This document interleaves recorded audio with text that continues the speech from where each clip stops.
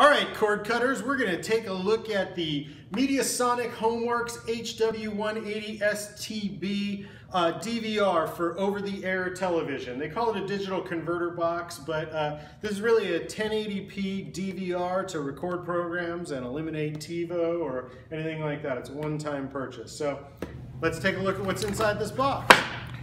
First thing, user manual, RCA cords, a remote control,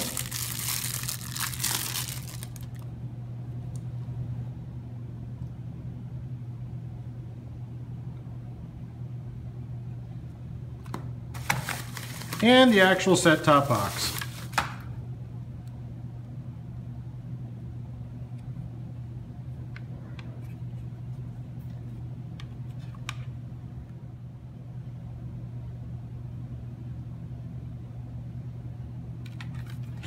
In addition to the DVR, I also bought two SanDisk Ultra USB 3.0 128 gigabyte thumb drives that I could use to record TV shows on.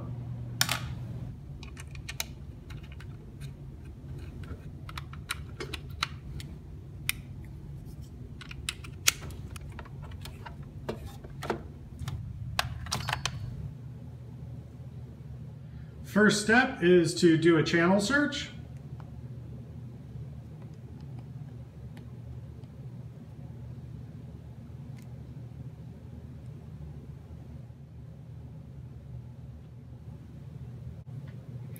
All right, so here we are on ABC News. The signal's coming in, pretty decently, but that all depends on how your antenna is going to perform. So let's go into some of the features. One of the coolest ones is TV list. This gives you a list of all of the stations, and if you want to switch between stations, if I want to go to NBC, I just move up to it, I hit OK, and it's telling me what is on NBC right now. If I want to go back, that's favorite. If I hit TV list, you can create sets of favorites based on these stations as well, which is kind of neat. So here we are back on the news. You get a brief program guide down here. If I hit the info button, I will get a more expanded program guide. It tells me that the quality of my current signal is 55%, which isn't so good, but it is coming in pretty decently. Gives me the frequency and bandwidth that I'm on, and it will give me program information inside of here about whatever I might be watching, but this currently just says that it's news. So let's exit this. And then there is a electronic program guide. I have found this to be a little wonky. Sometimes the guide comes in full, sometimes it isn't all there, so let's see what happens here. And there's the guide. So let's say that we want to record Modern Family tonight. Military time, it's going to be on from 2300 to 2331. You can move down to Modern Family, and it gives me a brief description of the show, and I hit OK. And then it comes up like this. You program it like an old school VCR. It's not like a TiVo where it finds every instance of Modern Family and records it for you. This records based on channel, date, and time. So this is going to be on ABC Channel 7. This is the name of it. It's going to start today, which is August 8th, a Wednesday, 2018. We're going to start at 2300 and it's going to record to 2331 in this particular case.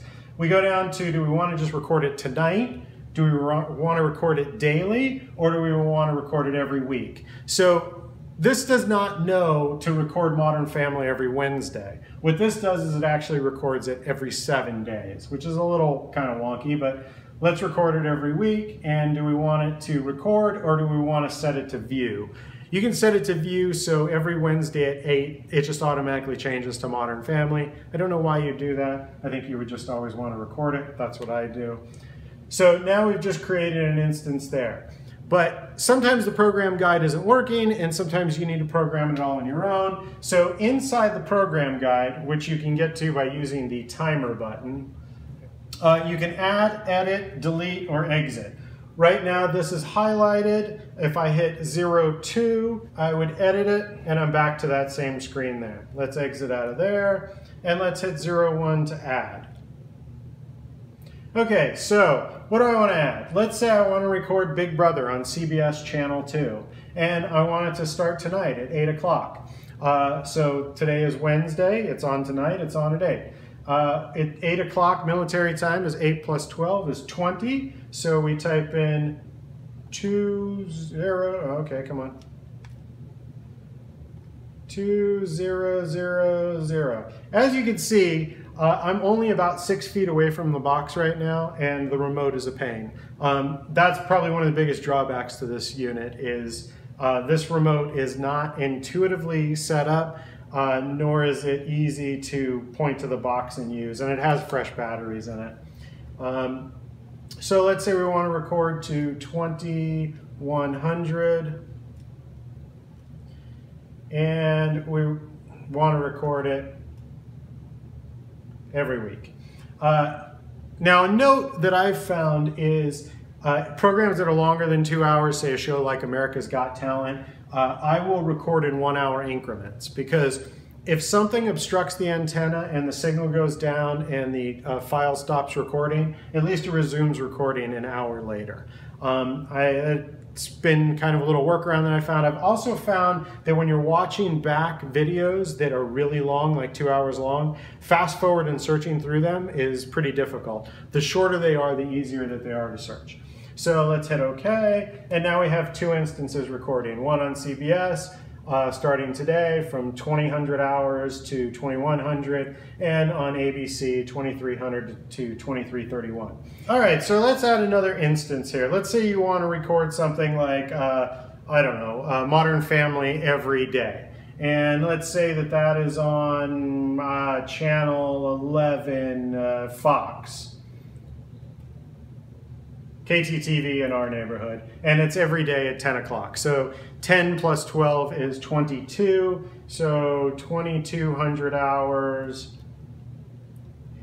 and we want to record to 2230. And we want to record every day. Now, the problem with this is Modern Family is going to be on at 2200 hours every day, Monday through Friday. But this doesn't have that setting, so it will record at 10 o'clock on Saturday and Sunday as well, whatever happens to be on Fox. And that's kind of a drawback of this system. But we can record daily, and we want to go ahead and record it, and now we have 3 instances up here. If you want to delete one, you just go down and you select whichever one you want to delete. You type in 03. Do you want to delete this? Okay, and it deletes it. Now let's exit out of here and go into Playback. Playback is done by hitting this little USB button right here, which is in a crappy place on the remote and is kind of a pain to find, but let's hit USB, and now it's logging into the USB card. I guess you could put music, photos, and movies on it. I just use the personal video recorder. So I click on the PVR. These are the folders that are in there. HB PVR is the one for this unit. I open that up. And now here's all of the recordings that I have thus far. They're recorded in MPEG transport stream, MTS files. And it tells me that this was CBS HD. It was recorded on May 16th, 2018 at 2000 hours, which is what, 8 o'clock.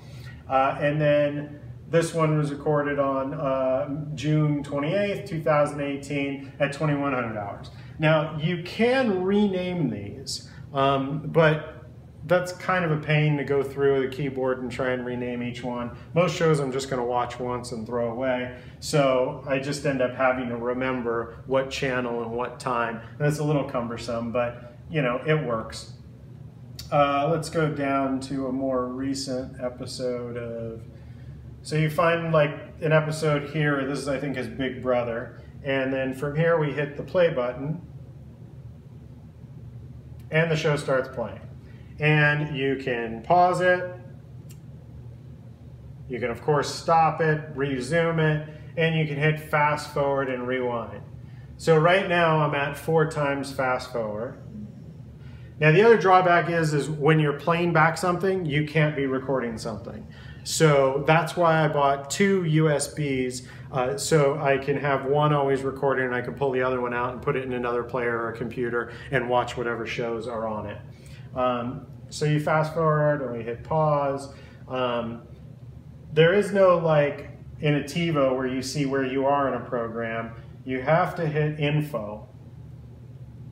And that tells me that I'm 1 minute, 58 seconds in of what is 20 minutes here. So Big Brother, this particular episode was supposed to be an hour long, but 20 minutes in, it took a dive. And it tells me that my file size is only 2,256 megabytes, which an hour show should be roughly about 6 gigs.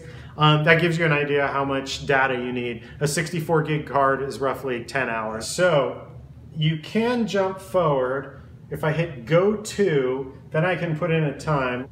Let's try 19 minutes and okay. There, we jumped to 19 minutes. If I hit info, it tells me I'm now at 19 minutes of what's going to be 20 minutes. So a couple of the problems that I've had with this unit is what I've stated, that it records daily, which can be cumbersome for recording something like Seinfeld. If the antenna goes out, sometimes entire programs are not recorded. You can't watch and record, you can't watch a program and record another program, so you need 2 USB cards or 2 hard drives to be able to swap back and forth between that. The guide isn't perfect, it's sometimes cumbersome.